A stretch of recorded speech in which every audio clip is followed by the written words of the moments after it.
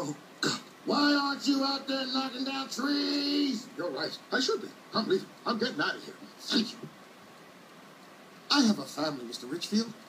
I can't afford to get my wife a present, and I can't afford to buy my children the things that I'd like to. Tree pushers get $4 an hour. Well, I need a raise. Yeah, it's good. Give me 1 second. Sinclair, you dog. 20 years you work here, I never would have figured you had it in you to come in here and take me on.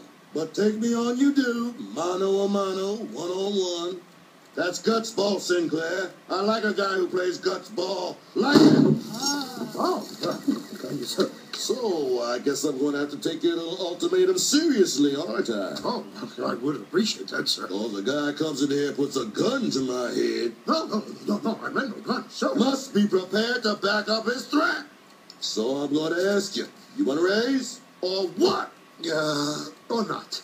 What puts you in the position to come in here with your slate of demands? Well, I got a wife and a family. Well, where is this my fault? I'm not blaming you. Then why do I have to pay for your family? I just need more money. Nah, well, I said you don't need more money. You need less family. But I love my family. Well, obviously you do, since you're ready to quit your job for 'em. What? You face me down, demand more money, I ain't going to give it to you. So you got no alternative but to look me in the eye and say, I'm sorry. I quit. I quit? Oh, well, sorry to lose you, Sinclair, all these years.